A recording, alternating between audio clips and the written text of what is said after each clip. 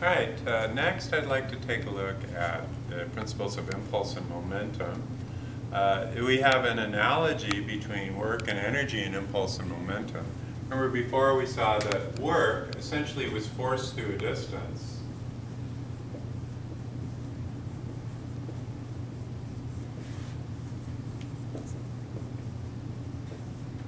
And it was equal to the integral of f dot dx. And that was equal to a change in energy.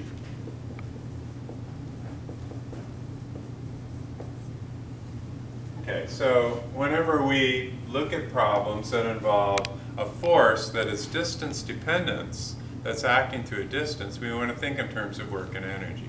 But what if we have a time-dependent force, f of t, and we define the impulse then as being force through time? Where here we can call F the average force,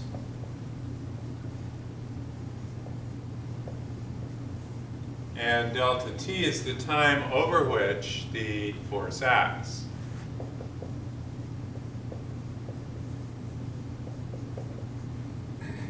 Then this is often called the impulse approximation.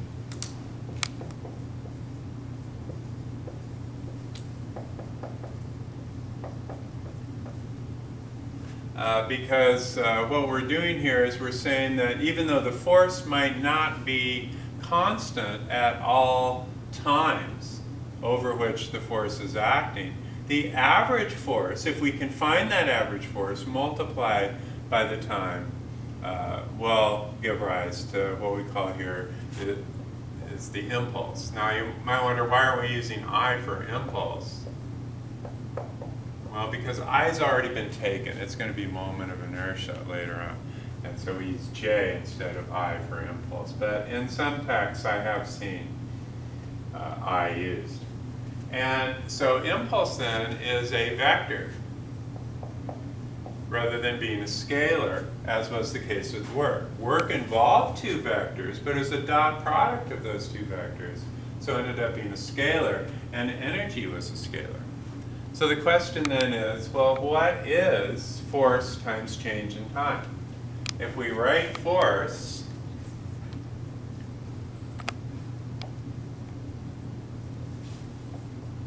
times delta t as mass times acceleration, and then acceleration we can write as dv dt, or for the average, let's do this for the average force, then that's equal to mass times average acceleration, which is delta v over delta t. Okay? Because the average force is just, we have some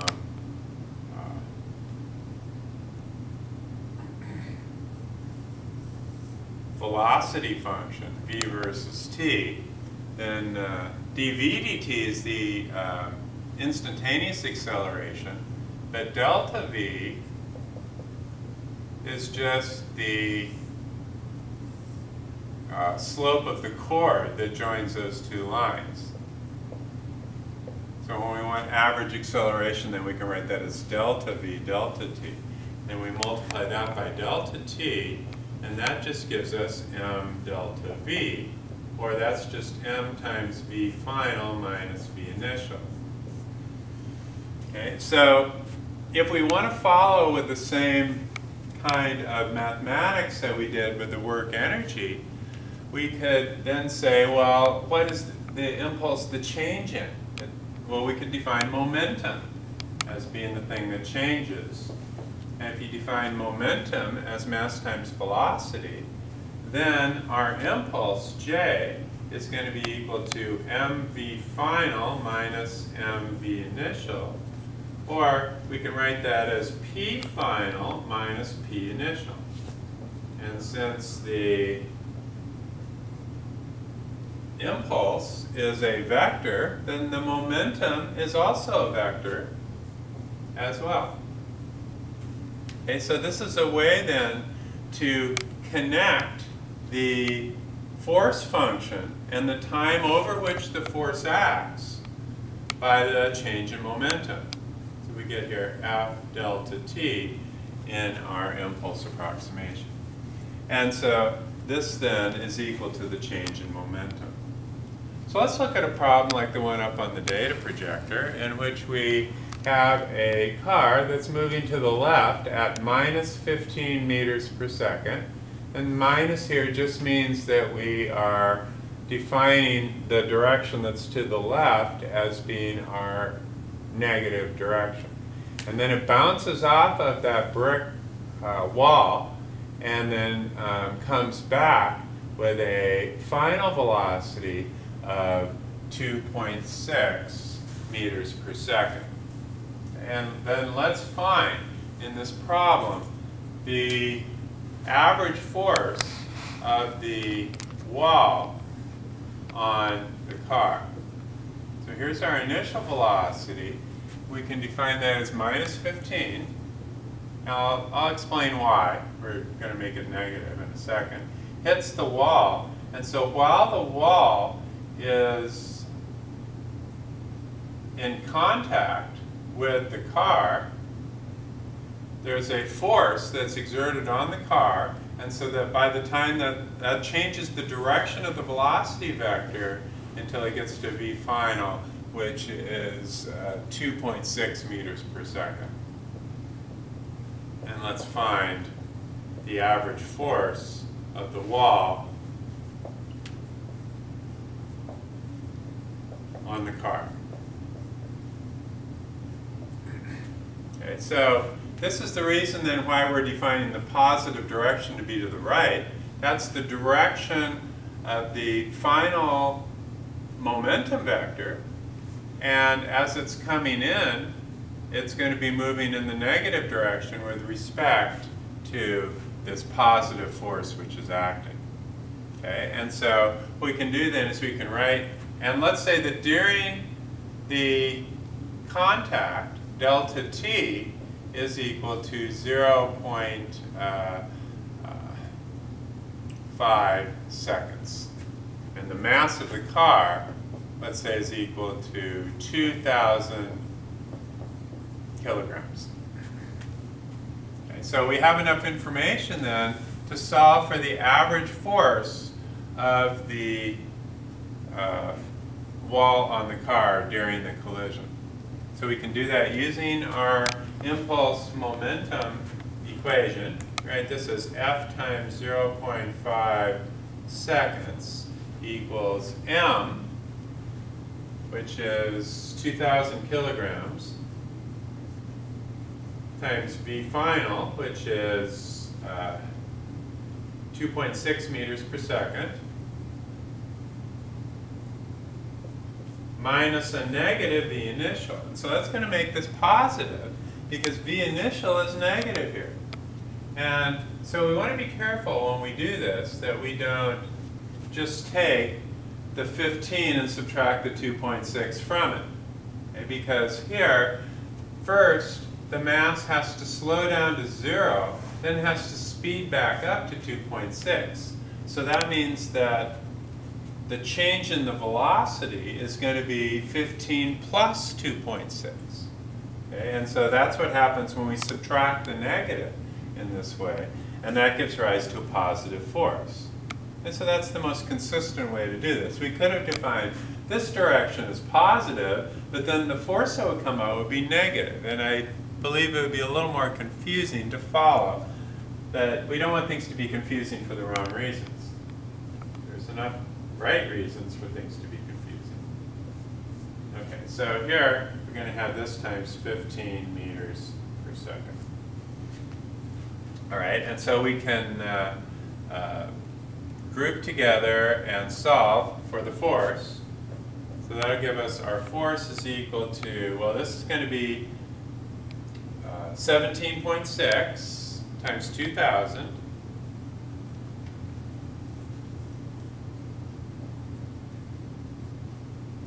divided by 0.5 seconds. So that's going to be, what? This is going to be another factor of 2. So that'd be like 4,000 times 17.6.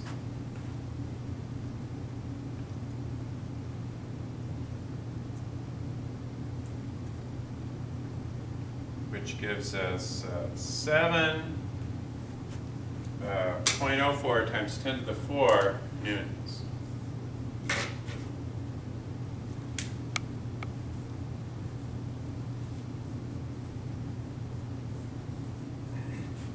Okay, so that'd be, what? 10 to the 5 is 100,000. So that'd be like 70,400 newtons of force is being exerted by the wall on the car. And while this is happening, the car can get damaged. Its surface can be deformed. But if we tried to use the energy equation on this, some of the energy would go into deforming the metal. But by using impulse momentum, we don't have to worry about how much energy is lost, because we never lose any momentum. And I'll explain that more clearly as we go. But it turns out that this is a better way to solve a problem in which some unknown amount of energy is lost.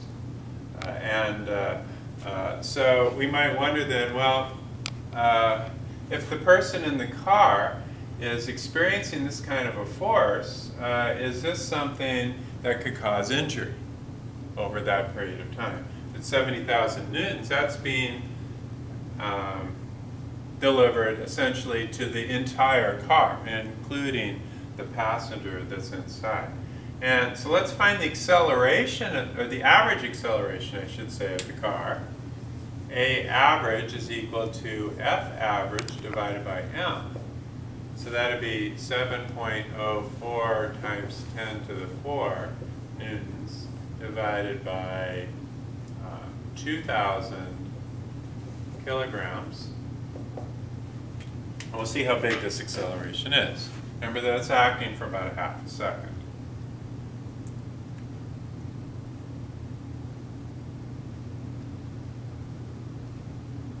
Okay, so that gives us 35 meters per second squared.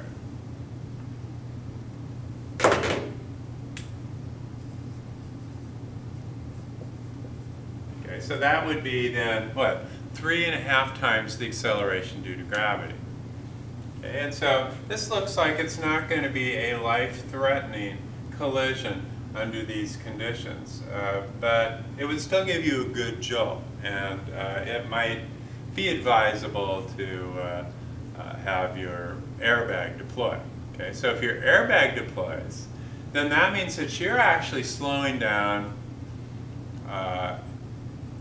over a longer time period, because the car stops and then changes direction. But while that's happening, the airbag is causing you to compress into it over a longer period of time. And so that means essentially then that if the airbag deploys, you would feel less acceleration. And this is also why padded dashboards are useful, is that your head hits it, and that doesn't just suddenly bring your head to rest, but there's a certain extra amount of time that is associated with the compression of the padded dash. And so then that creates perhaps a little less injury to your head. All right, so this is the way that we can work with impulse as being change in momentum for a problem in which all we're interested in is the average force. But what if we had a force that changes as a function of t?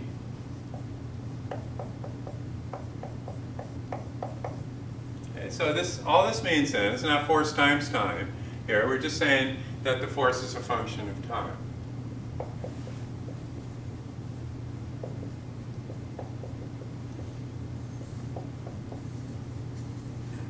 Okay, so if that is the case, then you can say that J is equal to the integral of F times dt from some initial time to some final time, from t initial to t final.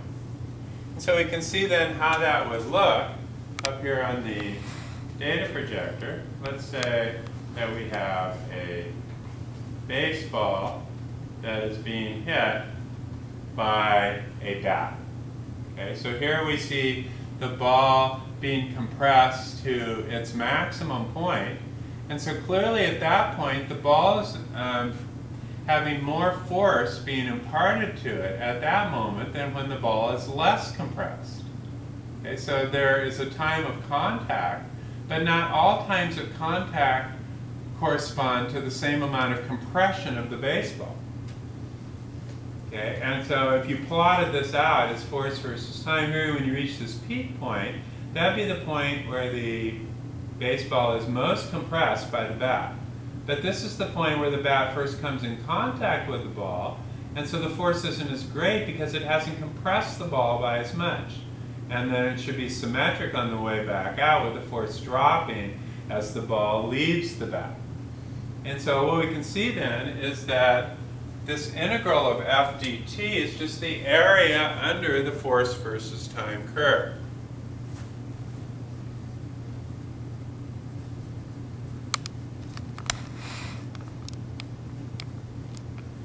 And that's equal to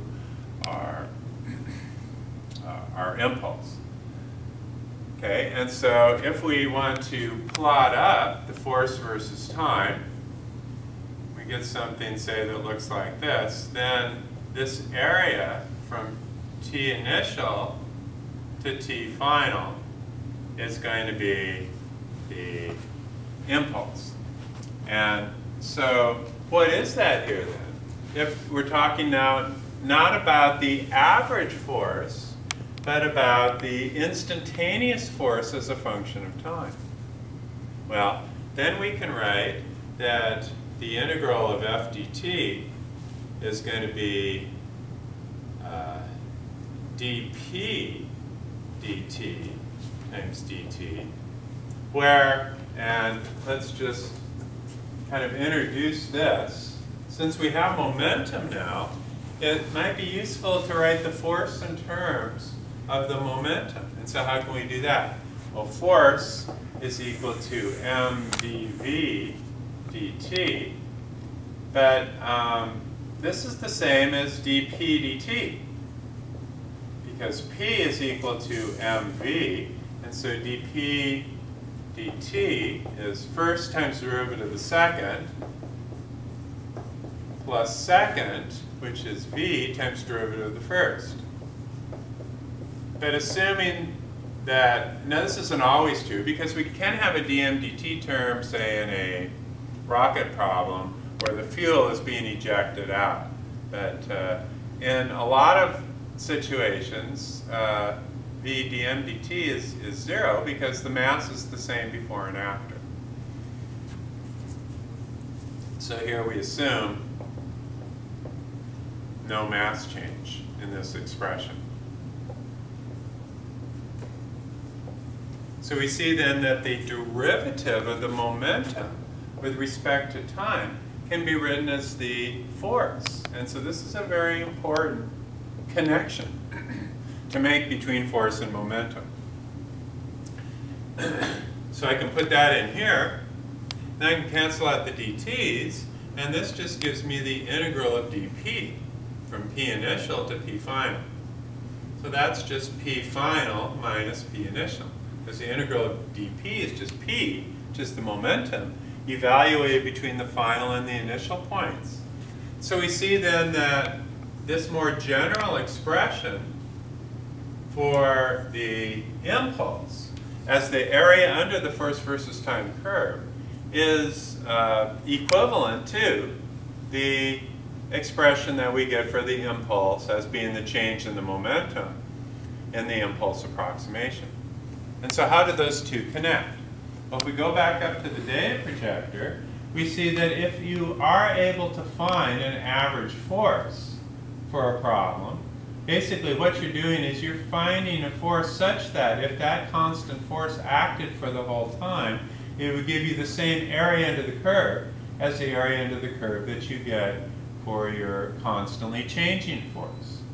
And so given that you can do that, then you've satisfied the impulse approximation.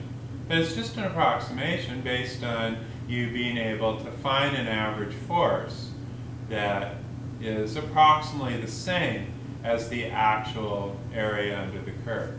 And so either one works as long as you have an average force that gives rise to the same area under the curve as you would have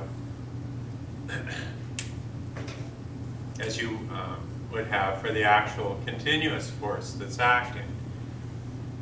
Okay. But in some situations, we're more interested in looking at the force itself and how it varies over time and finding the area under that curve. And so this is a more precise way.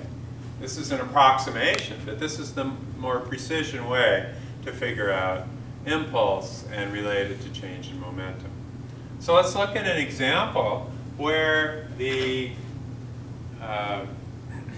force is a time-dependent function. Now, before I get farther into this, let me just be really clear that if your force is a distance-dependent function, like what we had in the previous chapters with work and energy, then you don't want to go this way. Or you need to rewrite the force using parametric equations as a function of time. So if it's a function of displacement, you want to use work and energy typically. But if it's a function of time, you want to use impulse and momentum. So that's something I'm not going to tell you on a quiz or an exam. You're going to have to know that from the way that I write the force function. So if I write the force function, say like this, 3 plus 2t, then this is cluing you into the fact that you want to use impulse and momentum rather than work and energy. But if I wrote it as a function of x, like I had done in an example that we looked at in the last section, then you'd want to use work and energy, typically. Okay. There are other factors that are involved in which way you want to go with this, too. But that is kind of a first line of defense in knowing which way to go with the problem, is to know that a time-dependent force uses impulse and momentum. Okay, so I hope I've driven that point home, because that's something that I found in the past tends to come up as being a source of significant error on quizzes and exams. So here, let's say that this is the force that's given for this example. And furthermore, let's say that the force acts between t equals 0 and t equals 1 second. Okay, and let's assume that it acts in the same direction that the object is originally moving. So here we have a v0. Let's say v0 here is 2 meters per second. The mass, let's say, is equal to 2 kilograms. And let's apply this time-dependent force to this mass with an initial velocity at time equals 0 of 2 meters per second. And let's find the final velocity at t equals 1 second. Okay, so we can do that here by just integrating the force function and setting that equal to the change in momentum. Okay, so remember that we got the integral of f dt. It doesn't have to be a dot product here, because it's a force is a vector times a scalar is just a vector. So this will be from t equals 0 to 1, and that'll equal mv final minus mv initial. Okay, so since m is given and v initial is given in this problem, all we have to do is find the area under this curve. So let's go back over and draw this particular force function and then find the area under that curve.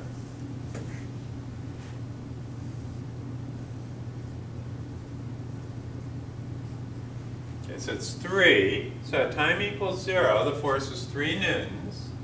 And then the slope is 2.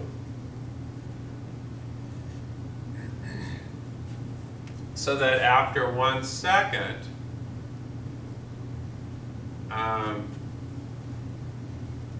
we would guess that the force here might be 5 newtons. Okay, so it starts out then at 3 newtons, then at time equals 0, then it, over 1 second, it increases by 2 newtons to 5 newtons. Okay, so that means that we know now that F of 0 equals 3 newtons, and F of 1 equals 5 newtons. We don't necessarily need that to solve this problem, but it helps give us perhaps a little better idea of what is actually taking place in the problem. To sketch it out like that and see what's happening. So the integral is just the area under this curve, which I'm going to figure out in a second just using geometry. But let's do the integral first, because that's considered a more elegant way to solve these problems and a more general way that works. So it's going to be 3 plus 2t dt from 0 to 1. So that's going to be 3t plus 2t squared over 2, evaluated from t equals 0 to 1. So that's going to be 3 times 1 plus 1 squared, or 4. And that would have units of kilogram meter per second, because it has units of mass times velocity, which is kilogram meter per second. You might wonder, is there a better unit than that for impulse? And the answer is no. We haven't, for some reason, done that.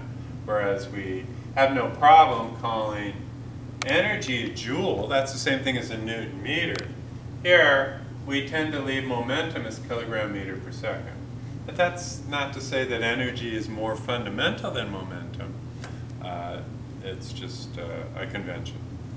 Okay, so that's the 4. That's the area under this curve.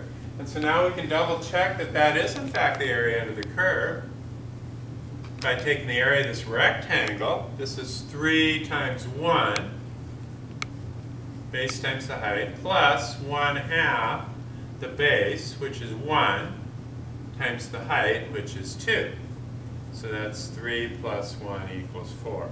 So sure enough, the area under the force versus time curve is the same as the value that we got by performing the integral. So that's going to equal mv final minus mv initial. So this is our impulse then, is the 4. And so just solving this in terms of v final, we can say that j plus mv initial equals mv final, or v final equals j over m plus v initial. So the j is the 4 kilogram meter per second divided by m, which is 2 kilograms, plus v naught, which is 2 meters per second. So that gives us 2 plus 2 is 4 meters per second for v final. Okay, so that is the way that we can solve a problem in which a variable force acts over a time by integrating the force versus time function, finding the area under the curve, and setting that equal to the change in the momentum. Now another kind of problem that we often run into is one in which the external force is 0. And so we saw this a lot in the work and energy expressions. So what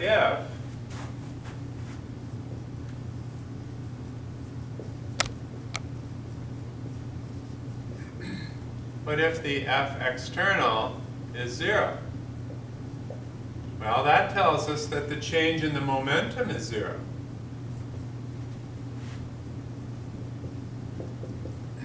But the change in the momentum being 0 means that the length of the momentum vector doesn't change.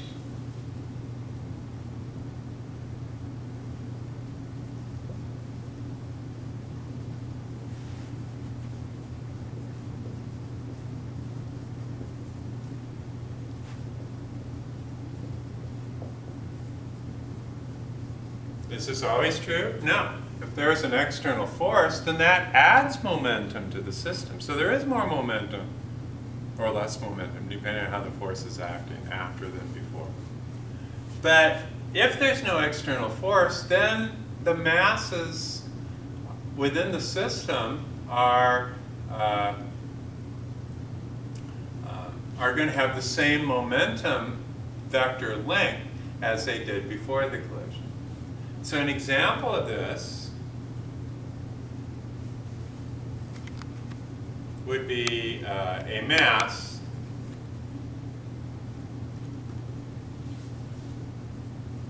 is moving at 2 meters per second and collides with a stationary mass. Let's find the final velocity of the two masses if they stick together.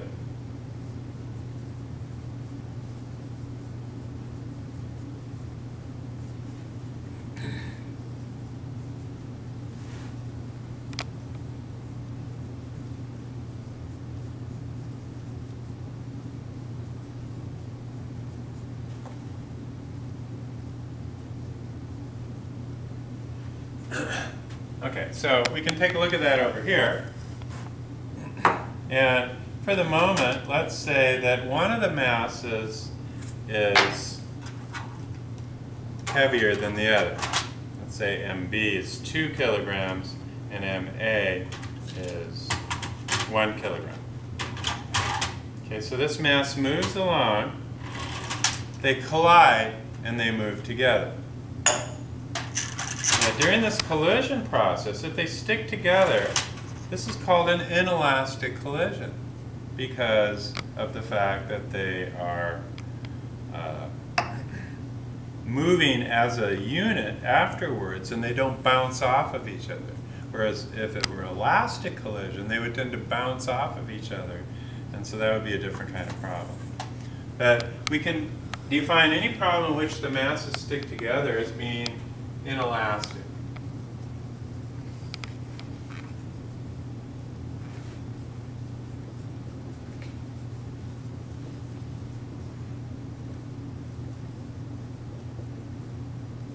Whereas an elastic collision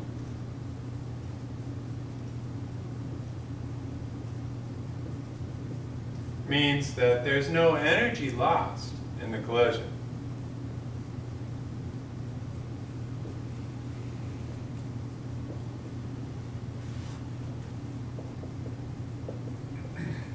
So here we have energy loss, but it's an unknown amount of energy. Now, a problem where the masses stick together is not the only kind of inelastic collision that we're going to see, but it's one of the main ones that can get us used to the whole concept of how to work with something that's elastic versus something that's inelastic. And so in this problem then, let's assume that mass A is moving toward mass B. And let's say mass A is 1 kilogram and mass B is 2 kilograms.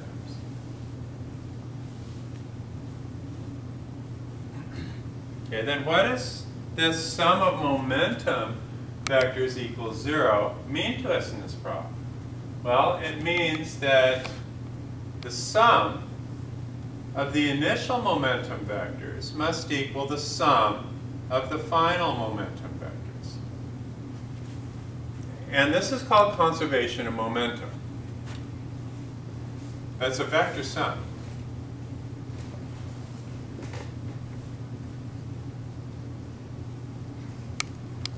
So remember before when our external forces were zero in a work energy problem, the sum of the initial energies, which was a scalar quantity, equaled the sum of the final energies. That was conservation of energy.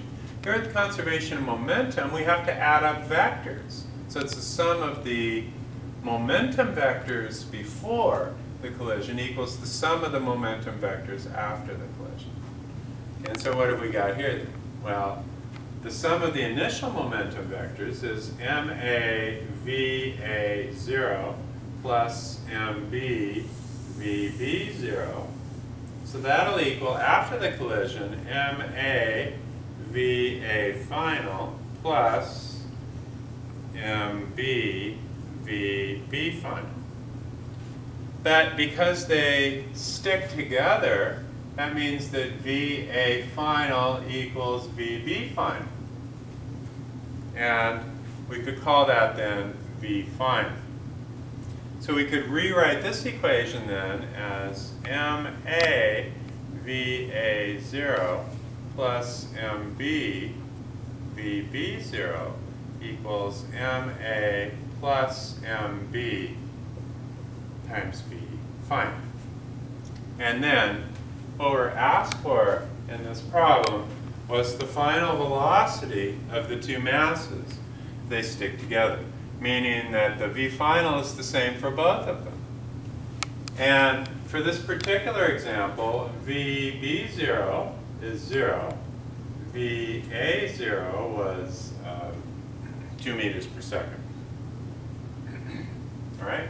So that gets rid of that term. And this, then if I want to draw this out, then MA/VA initial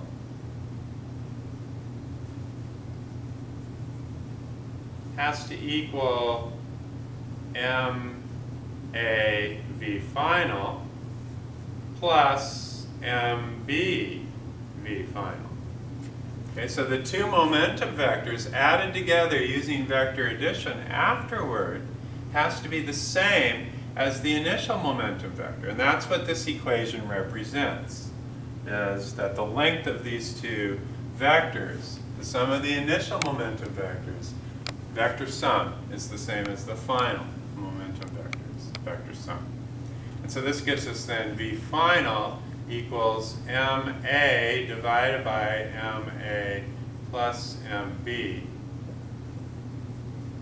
times V initial.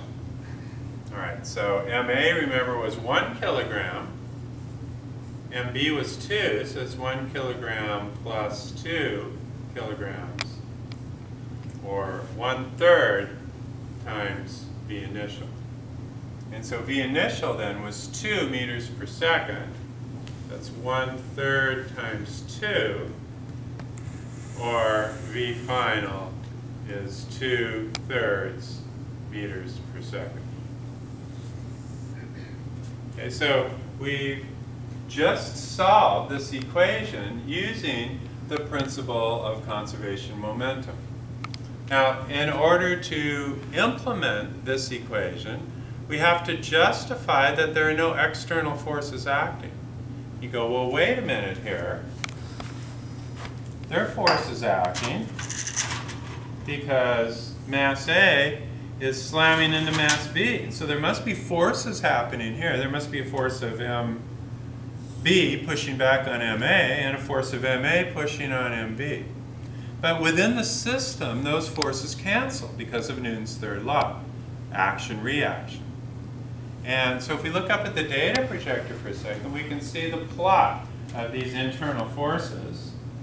And we see that they do, in fact, the force, that's the action force and the reaction force, add to 0, point by point, because of Newton's third law. So within the system, there are no net forces acting.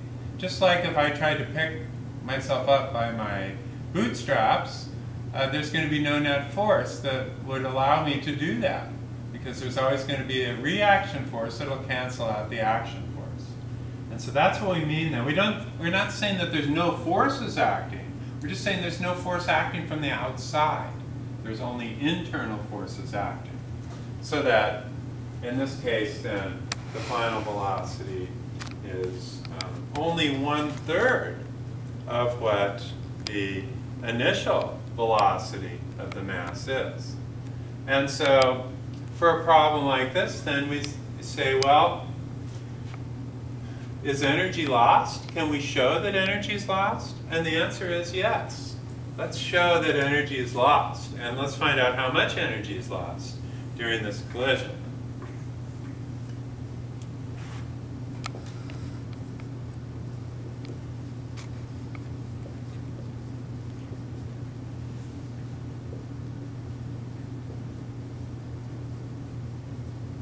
Now, since it's on a horizontal level surface, there's no springs acting. It means that the only kind of energy that we have to keep track of is the kinetic energy. Okay, so the initial kinetic energy is going to be 1/2 ma va initial squared. And there's no mb. I mean, there's no kinetic energy for mass b because there's no velocity for mass b. So this is the only source of energy initially in this problem, because mass A is the only mass that's moving. So that this is going to be 1/2 times ma, which is 1 kilogram, times va squared, that's 2 meters per second squared. So that gives us 4 divided by 2 is 2 joules. So that's our initial kinetic energy. Okay, so now what we need to do is find the final kinetic energy, and if what I'm saying here is true, that energy is lost, what we're going to expect is that the final kinetic energy is going to be less because energy's been lost. It's not been destroyed. It goes into heat, friction, frictional losses, stuff like that, things that we'll deal with more when we get to thermodynamics. So that energy can still be useful, or it can just be wasted energy. It depends on the problem. But K final will be 1/2 times, since they're moving together, I'll just write this as the total mass, ma plus mb, times v final squared. So that'll be 1/2 times 1 kilogram plus 2 kilograms times 2/3 meters per second squared. So that's going to be 3/2 times, here this is going to be 4/9. 3/9 is 3, so that's going to be the same thing as 4 over 3. So this could be 2 over 3. Is that right? So this is going to be 3 there, and 4 and 2 is 2. 2/3 joules.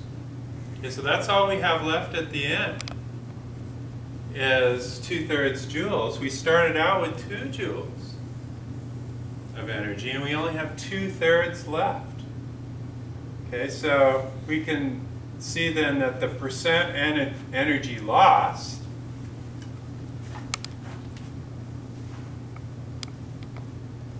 if we lost it all, then KE final would be at 0.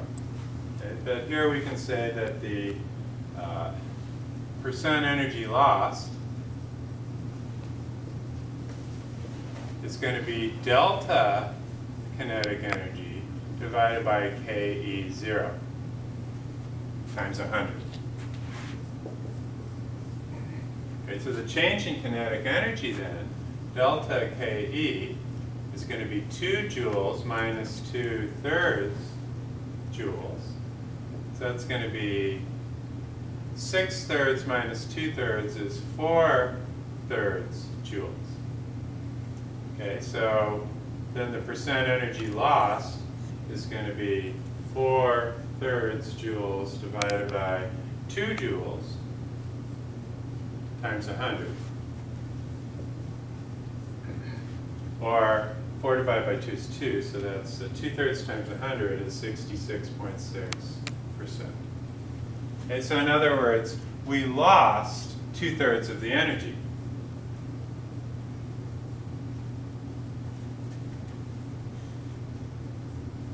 We went from 6/3 joules, and then we finished up at only 2/3 joules. 2/3, 4/3, 6/3. So we lost twice as much of the energy, and there's only 1/3 as much of that energy left behind after the collision. So again, that energy could go in the form of heat or whatever, but it's no longer in the system. And also, we didn't know how much energy that was. So how are we going to solve a problem if we don't know how much energy is lost? If we use the conservation of energy equation, we can't do it. There's just not enough information. But if we use the conservation of momentum equation first, we don't lose momentum during a collision. Okay? And so I could take this calculator, for example, put it back in the case so it doesn't get too destroyed, and I'll slide it on this table. Okay, so I slide it on the table, we can say that there was some initial momentum to begin with. At the end, it looks like that momentum's been destroyed. But has it really? The answer is no. This momentum has just been delivered to the whole Earth. So I've just changed the rotation rate of the Earth slightly with this sliding action. But while the sliding action has taken place, all of the kinetic energy was lost. Okay? And so the energy left the system, but the momentum, if we consider the Earth to be a part of the system, is still, all that momentum is still there. And so how is it then that we can say that the momentum stays the same before and after, even if we lose energy? Well, let's start something moving. Okay? Let's say that that object is the result of some collision with some other object. Then inside of here, we've got molecules. And those molecules can be modeled as masses connected to springs. Okay? And so when we have heat and that energy, let's say that we slide along a surface to rest, then these molecules start moving faster. And that's because the energy that was associated with the kinetic energy of the molecules has turned into vibrational energy of the which is internal energy of the molecules that are vibrating more rapidly about their equilibrium position. And so that's what we say when, and then you touch it, then your molecules in your finger can start to vibrate like that too, and it can even cause a burn. And so you say, well, that thing's hot. You know? But that's because its internal energy has increased. Okay? And so we say then that energy can be lost into this form of heat. It hasn't been destroyed, but it can be turned into heat. But can momentum be lost in that same way? Well, if we look at this molecule as it's vibrating back and forth, when it's going this way, it's got a positive momentum. When it's going this way, it's got a negative momentum. Now with energy, we didn't care, because energy goes like 1/2 mv squared. So it doesn't matter whether the velocity is negative or positive. It's still going to be a positive energy as it vibrates back and forth. But with momentum, the vectors, this thing is going to time average so that the positive and the negative momentum vectors over a cycle of vibration are going to add to 0. No matter where you are in the motion, this is going to be smaller momentum vector if it's just starting up, but when it picks up speed, it's going to be going faster, and then it's going to slow down toward the end. But still, when it's on this end, it's going to have an equal and opposite momentum vector, so they're going to tend to cancel. So that means that changing the vibrational rate of this thing doesn't change its momentum content, because the momentum vectors time average to 0.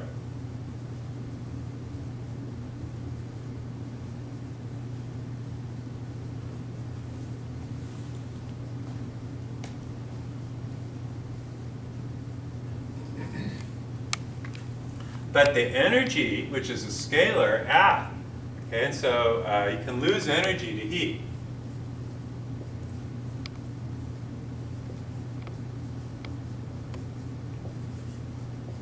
But the momentum vector is time averaged to 0, and this means that you can't have momentum be invested in the internal motion of the molecules. So you can't lose momentum to heat.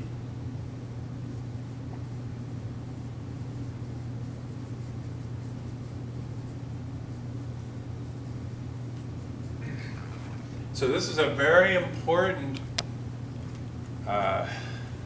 way in which we can distinguish between what kinds of problems we would want to use the energy and work equations for, and which ones we would want to use the impulse and momentum equations for.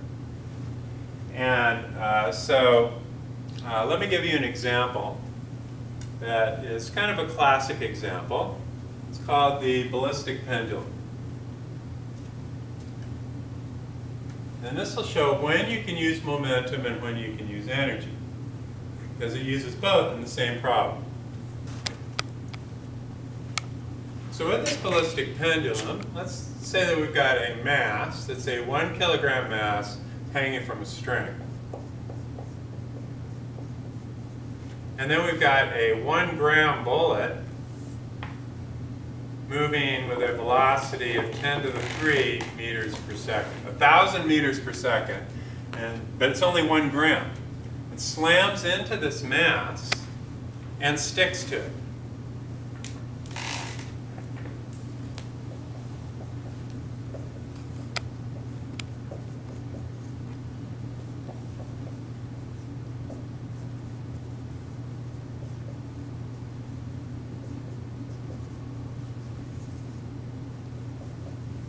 So this is an inelastic collision. We know energy is going to be lost.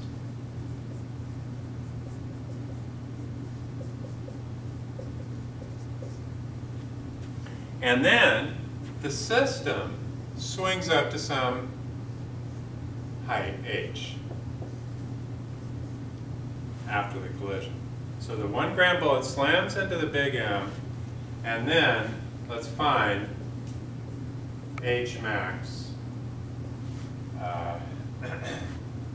for the bullet block system.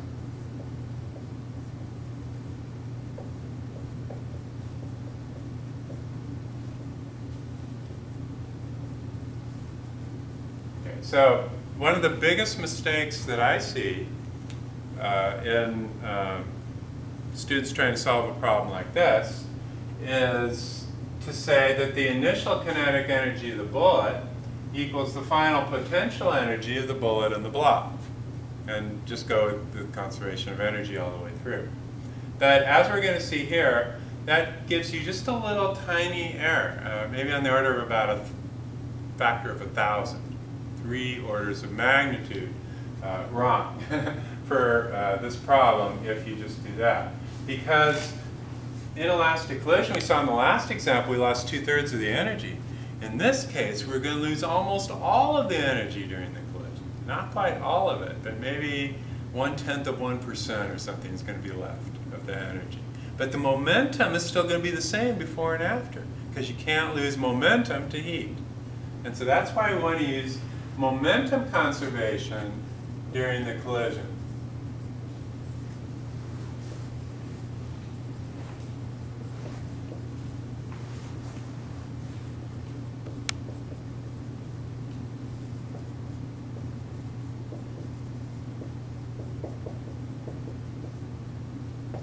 So let's do that first.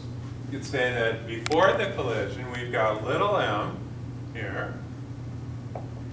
times v naught plus big M times 0 equals little m plus big M times v just after the collision. So normally I would call that v final, but during the swing, that's going to be, in the second part of the problem, that'll be the initial velocity for the swing part of the problem. And we'll use conservation of energy in that part, because it's not going to lose much energy during the swing. Okay, so this is conservation of momentum just before the collision and just after the collision.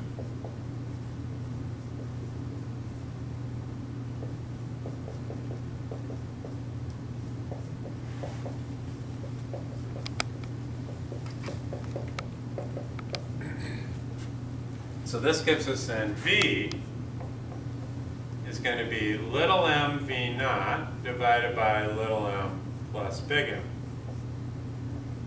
And so that's the velocity just after the collision. And the big mass has an initial velocity of 0 just before the collision. So this gives us 10 to the minus 3, remember to convert to kilograms, times 10 to the 3 meters per second, divided by 10 to the minus 3 kilograms plus 1 kilogram, which I'm going to round off in the denominator. That's 1.001. I'm just going to round that off to 1 because error is like rounding off 9.8 to 10. That's 2% error, and that's just here. That's just 1/10 of 1% error to do that. So this gives us then 1 meter per second. So it starts out at 10 to the 3 meters per second, but then it hits something that's 10 to the 3 times bigger. Okay, and so that gives rise then to a trade-off then, where this is three orders of magnitude bigger than that, and so this then is going to be 3 orders of magnitude smaller, and little m plus big M is going to be big, and V final is small. Here, the mass is small, V initial is big. So you have your momentum vectors. Here's little m times V naught, and then afterward, here we have little m plus big M times V final. But the two momentum vectors have the same length before and after the collision. Okay, so this is 1 meter per second. Now in step 2, let's use energy conservation during the swing.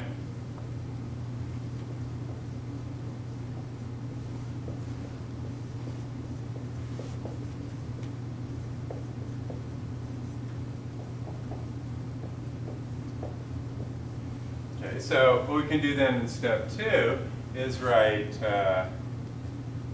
little m plus big M times 1/2 times V squared. That's the initial kinetic energy plus the initial potential energy, which is little m plus big M g y naught equals 1/2 little m plus big M times V final squared plus little m plus big M g times h, or y final. Okay, so this is our h, or our y final value here.